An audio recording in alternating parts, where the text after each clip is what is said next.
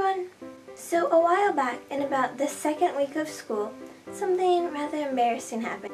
It was Thursday night and I heard a commotion out there, and so I went out to see what it was, and what happened is that a skunk was in our backyard and had sprayed, and the reason it sprayed was because our dog Becky was out there.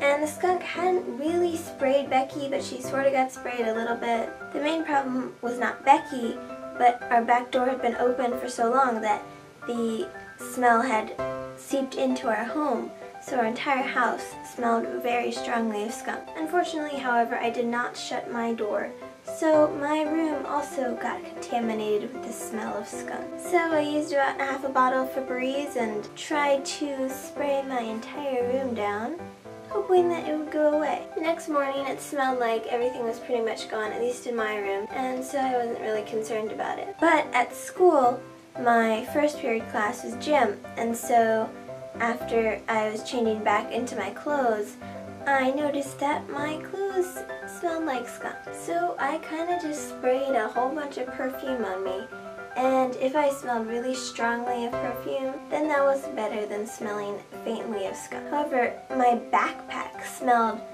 way stronger than my clothes did, and I didn't know what to do, so I sprayed some perfume on that too, but it didn't do a lot. So my next class, I walk in, I sit down, and some girl behind me is like, "Something smell like skunk in here?" And I'm just like,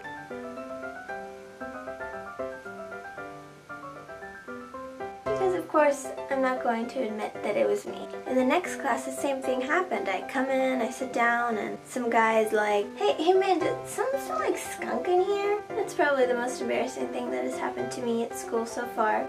Aside from that, everything else at public school has been going very well for me, and I enjoy it a lot. Thanks for watching. Bye!